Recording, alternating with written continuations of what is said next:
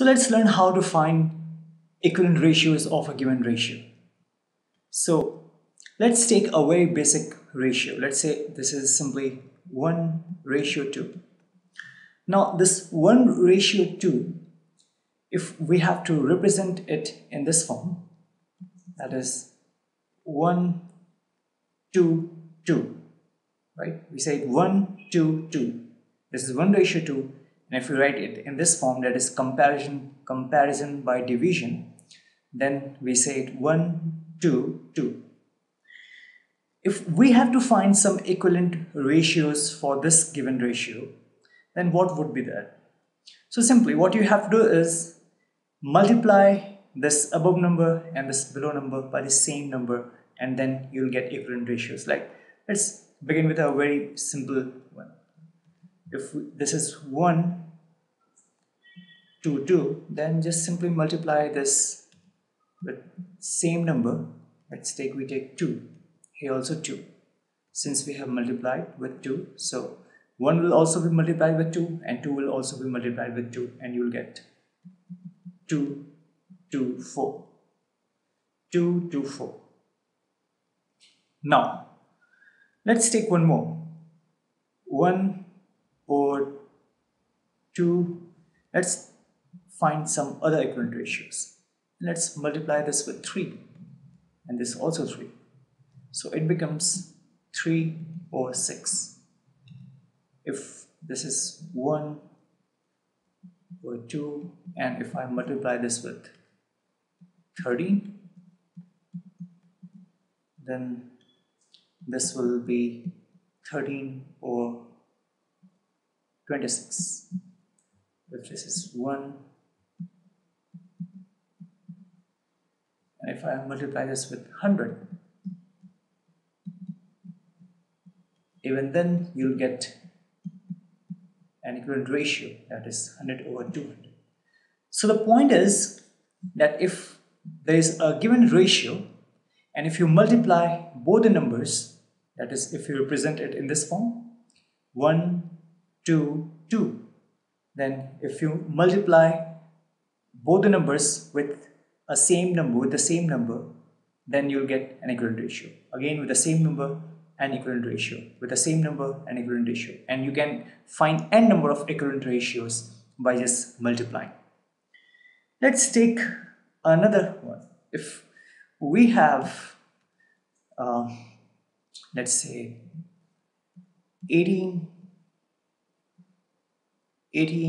ratio 26, let's say this one. So if we write it in this form, that is comparison by division in form, that is 18 to 26. So if I multiply 18 and 26 with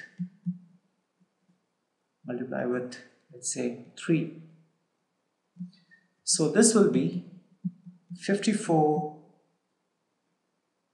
to 78.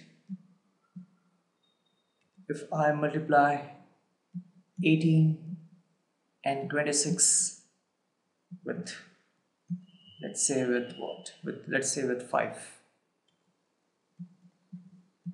then you will get 92. This will be 30 and 3, 5 to 10 and 30, 130.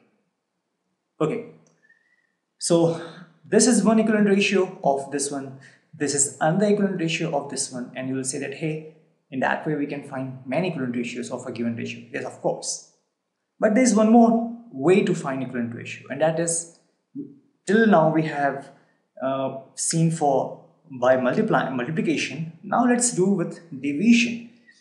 What if I divide this 18 and 26 with the same number, like the same number? So that should be a common factor of these two. That should be a common factor, remember. So what number can we take?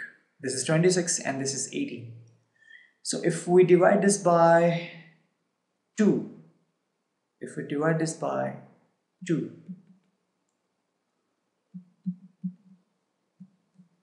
then this will be 9 and 9 to 30, right? If we have, let's say,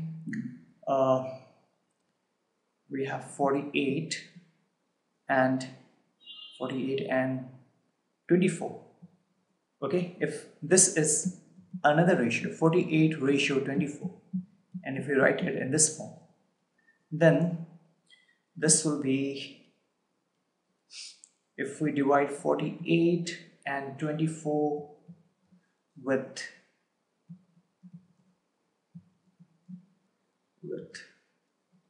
4, then you'll get 12 here, 12 to 6, right? So 12 ratio 6.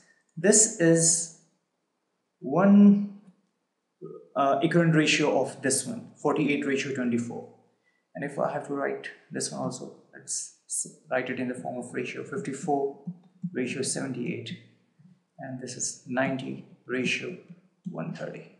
Okay, and if we have to find one more equivalent ratio of this one also, only by division. So if this is 48, if this is 48 and 24, if I divide it by 6,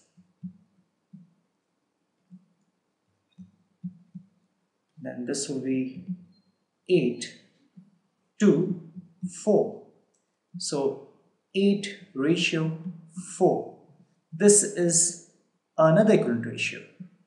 Want to find one more? Let's do it.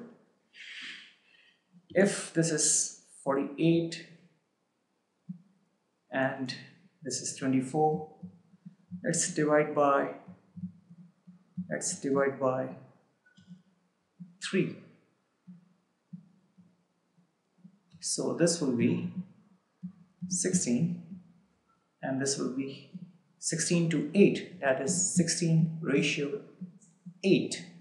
This is another equivalent ratio of this particular ratio. Want to find one more? Let's do it. This is 48 and 24. If we divide both these two numbers by 2, then you'll get